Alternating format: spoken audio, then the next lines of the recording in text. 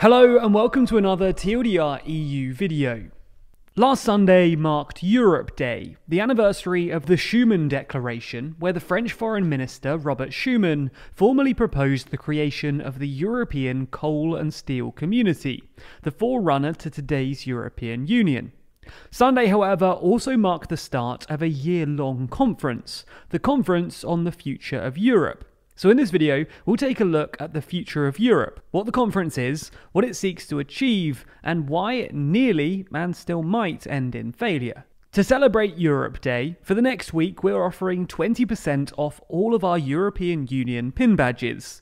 These are our high-quality enamel pin badges which feature our countries with shoes designs. We have a pin for every single EU country, and as I mentioned, you can get 20% off by using code EuropeDay.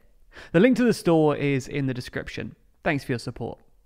Back on the 10th of March this year, the three presidents, President of the European Union, the Portuguese Prime Minister on behalf of the Portuguese Presidency of the Council, and the European Commission President, signed the joint declaration on a conference on the future of Europe.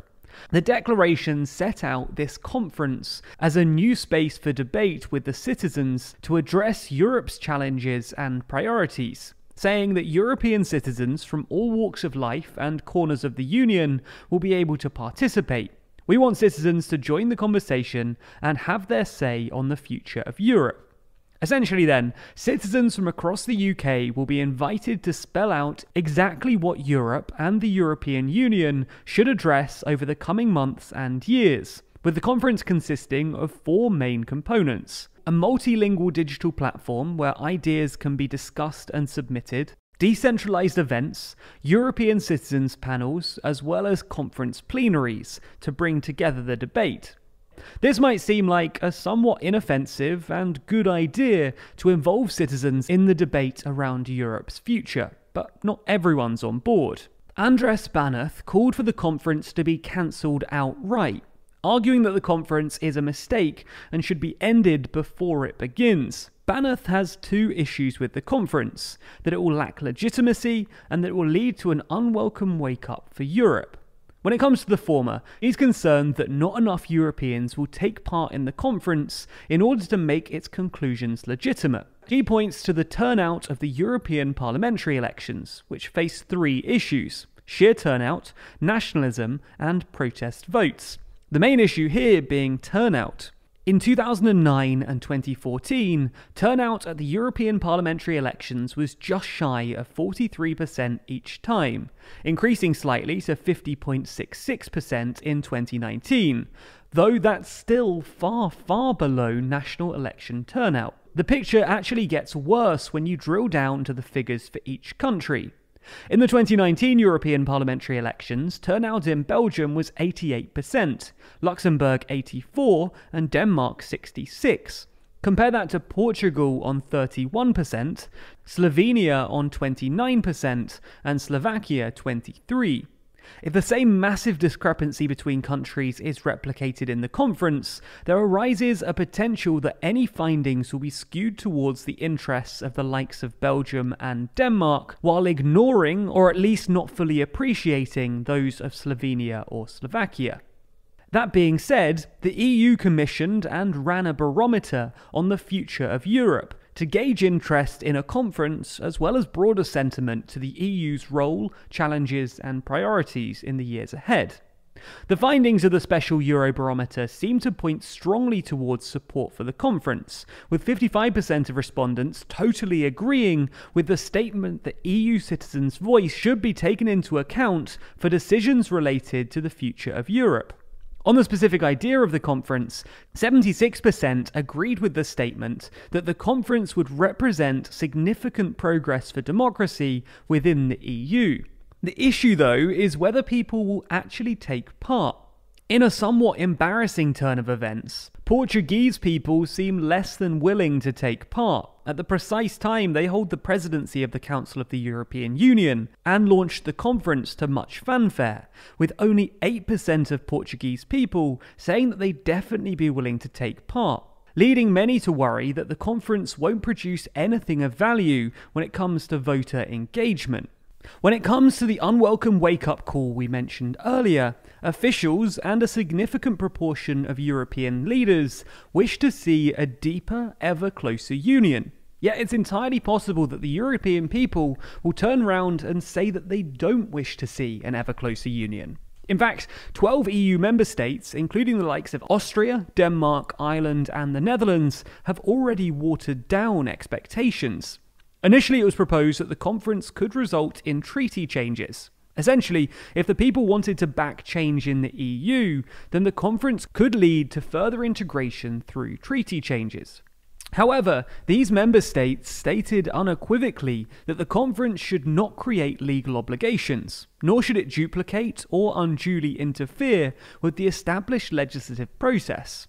In other words, the conference shouldn't by itself lead to EU treaty changes, something which is seemingly in direct contravention to the original proposer's wishes, that proposer being Emmanuel Macron.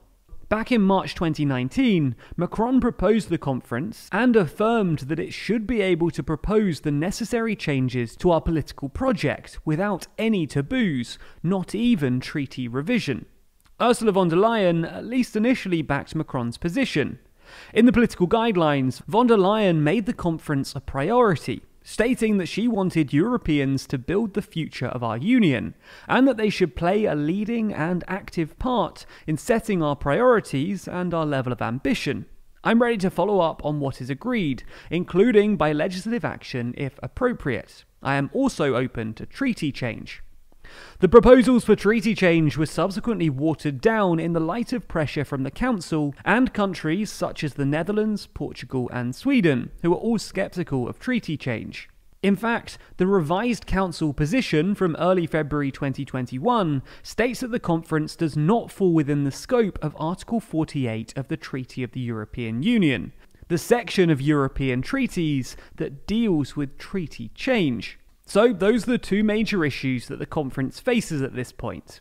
It's possible that not many Europeans will participate, damaging legitimacy, or at least skewing data, as well as the concern that the conference doesn't have the power or the will to change anything.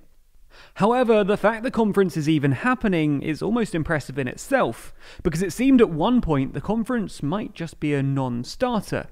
The initial proposals planned for a single eminent European personality as its independent and single chair.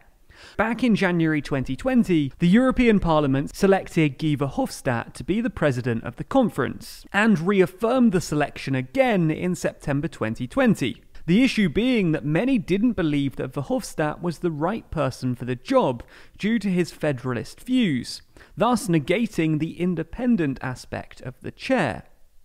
This immediately caused deadlock in the European Union as to who would take over the chairmanship in order for the conference to proceed.